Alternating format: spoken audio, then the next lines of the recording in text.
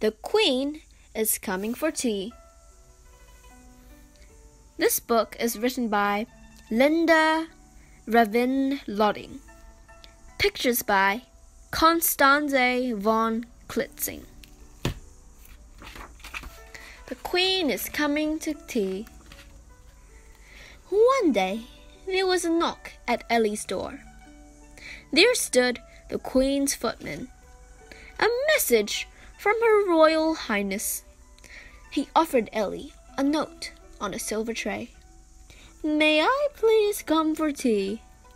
Sincerely yours, the Queen herself. We'd be honored, said Ellie. She turned to her elephant. But we don't have much time to prepare, do we, Langley?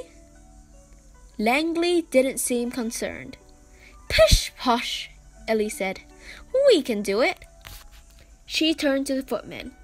The Queen is welcome to tea, she said. But I must get cake. Spendlethier's idea, said the footman. The Queen does love cake. Straight away, Ellie grabbed Langley and hopped on a plane to Paris. They skipped past the Eiffel Tower to La Patisserie. She whips up the best cream-filled cakes in the world, Ellie told Langley. "'Tis delicious," agreed Chef. And home they flew with the cake and Chef, who wanted to meet the Queen. A little while later, the Queen's footman knocked again. "When, mademoiselle, will tea be served?" "Soon," said Ellie. "I must hurry and get the tea." "Grand," said the footman. "The Queen does love tea." So Ellie and Langley hopped on a rickshaw and hightailed it to China to visit Ming. Ming makes the best tea, she told Langley. The tea leaves are shaped like a dragon's tongue. Best tea, agreed Ming. And home they went with the tea and Ming, who wanted to meet the Queen. They hadn't been home but a moment when the Queen's footman arrived. "When will tea be served, mademoiselle?" "Soon," said Ellie. "I must get some lemons for her tea." "Smashing idea," said the footman. "The Queen does love lemon with tea." "I know just the spot," Ellie said to Langley. Then they landed in Italy. They hired a car and a driver. Ellie didn't trust Langley behind the wheel. "To Amalfi Coast, pronto," Ellie instructed Luigi, her driver.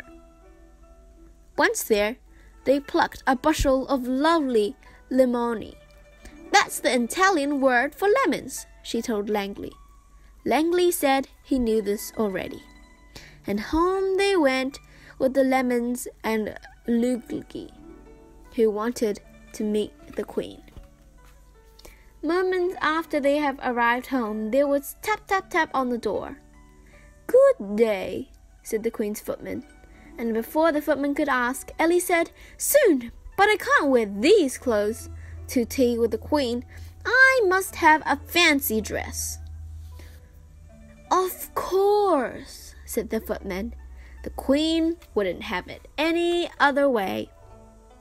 Ellie and Langley hailed a taxi to New York City and marched into Miss Twinkle's dressing rooms at the ballet. "Excuse me, Miss Twinkle." She was the prima ballerina and an old friend of Ellie's. "Might I borrow your fluffiest, fanciest, frilliest tutu?" Miss Twinkle presented Ellie with her most glamorous tutus. Ellie and Miss Twinkle pirouetted all the way home to meet the Queen. Langley took a taxi. He wasn't so light on his toes. The trio got back just in time to meet the Queen's footman. "When?" he asked. "Tea will be served at 2:00, said Ellie. Ellie and her friends set the table with flowers and the finest china. They hung out the ribbons around Ellie's bedroom. They set out the cake, the teapot, the lemons, and waited for 2 o'clock.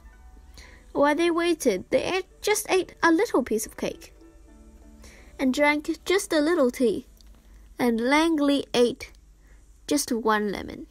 Too many, and he gets a sour tummy. Then they started to play and dance, giggle, and prance. Before Ellie realized, they had eaten nearly all the cake, drank nearly all the tea, and they were so tired from playing and dancing, giggling and prancing, they all fell sound asleep. No one heard the doorbell ring. No one except Ellie. Ellie and the Queen had a tea for 2, and they both loved that. The next morning, Ellie saw a note on her door. May I come today for a feast? Sincerely yours, the King himself. Straight away, Ellie grabbed Langley and hopped on a plane to Paris.